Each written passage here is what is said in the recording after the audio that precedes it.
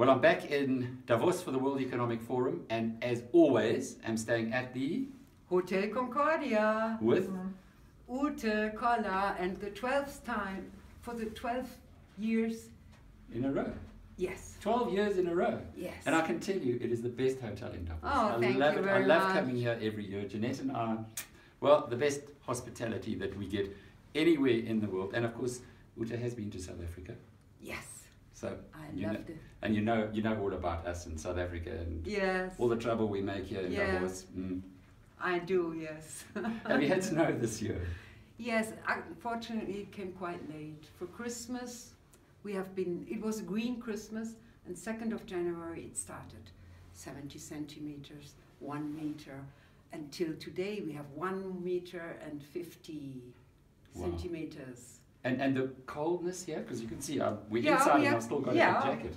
It's, we had minus 22, and today we have only minus 12.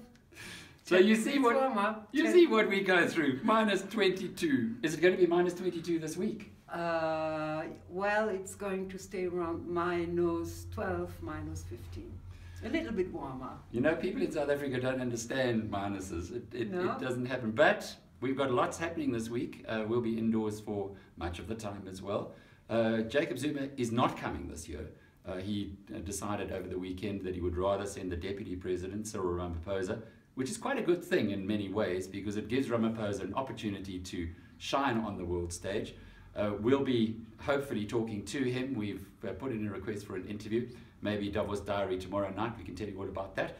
Then we'll also be talking to Winnie Byanyima. She is the Executive Director of Oxfam, and they've hit the headlines today with the news of their latest report saying that 8 people in the world own as much as the bottom half of the world put together. It just sounds extraordinary. 3.5 billion people own exactly the same amount as just 8. Well, we'll have all of those stories for you in the week, but don't miss our Davos Diary. Thanks, Ute, for making your debut on Biznews TV. Thank you for being with us again, Alec and Jeanette, in Davos and the Hotel Concordia.